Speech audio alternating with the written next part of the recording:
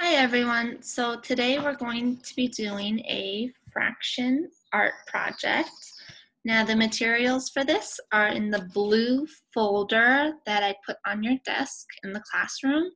So if you did not pick up the blue folder, you won't have these materials, but you can easily make them on your own, and I'll tell you how in a little bit. So to get started, go ahead and find those materials. There's a purple paper. It looks like this, except without the picture.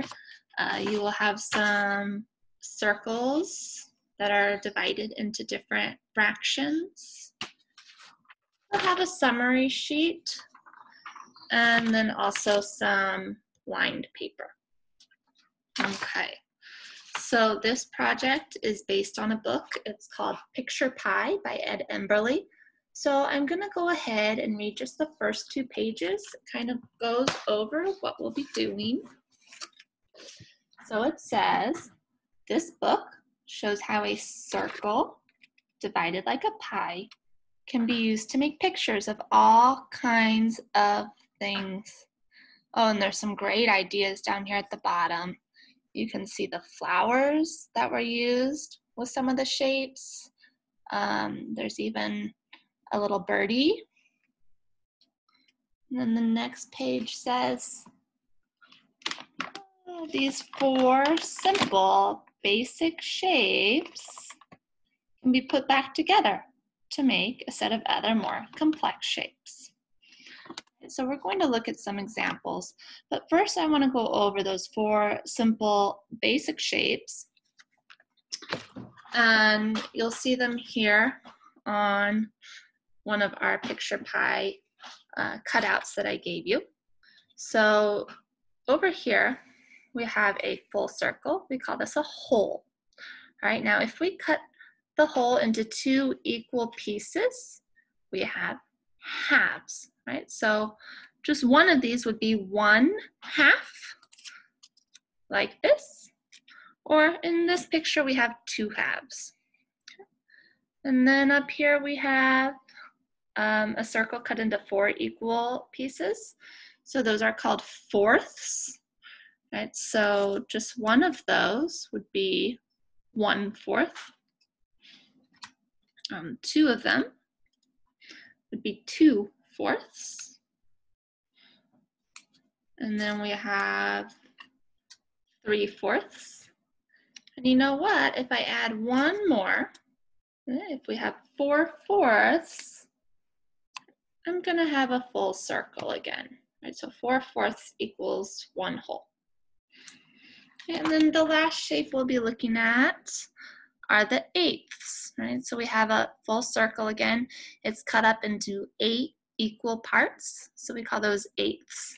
And again, if you count them, we've got 1/8, 2/8, 3/8, 4/8, 5/8, 6/8, 7/8, and 8/8. So 8/8 is equal to 1 whole again.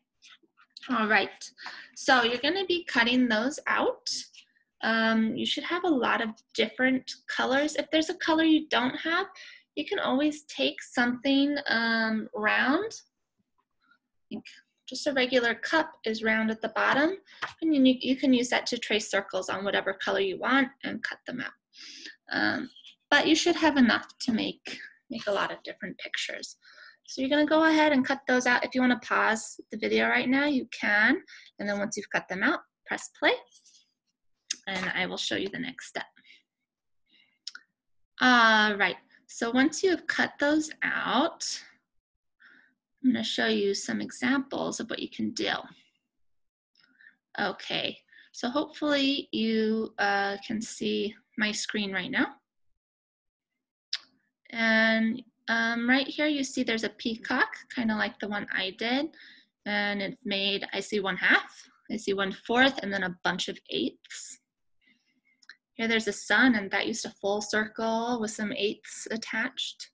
There's also a bird and some flowers. And you can see on the lined paper, the student talked about how many of each piece they used. Okay. Here we have Pac-Man getting chased by a ghost. And then I see a pond with a bunch of animals. And what I'm noticing here is that these students, they added details with markers, which is absolutely okay. This person even added some water in the background, which was a great detail. Here's an anglerfish and a chick. It's a really cute chick with 2 full circles. And then I see 3/8, right? 1 for the beak, 1 for the wing, and 1 for the tail. And then the student added in the legs. Here we have a butterfly, a poodle, a ladybug, some flowers. And I really like this one, it's a dog. It's another bird and another bird. Right? Lots of different ways to make birds. Here's a bird with some flowers. And I see a dog again with little pieces of pizza at the bottom. And then the student even drew in a person. Oh, this is a really cool crab. And then just a fun flower design, right? The student really got creative and added a lot of details. Okay, so that's it for examples. You don't have to use any of those.